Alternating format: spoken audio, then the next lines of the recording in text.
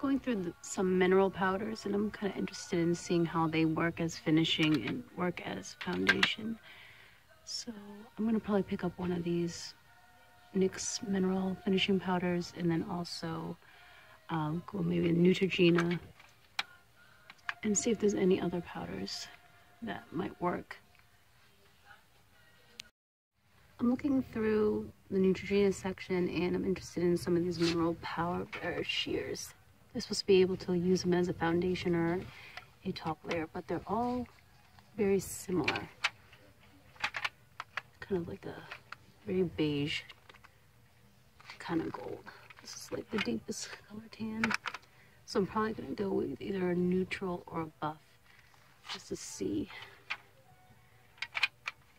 They also got pressed powders that look pretty good, but again, they're all pretty beige color, and I have slight more pink undertones. And that's a cream. No, I guess it is a powder.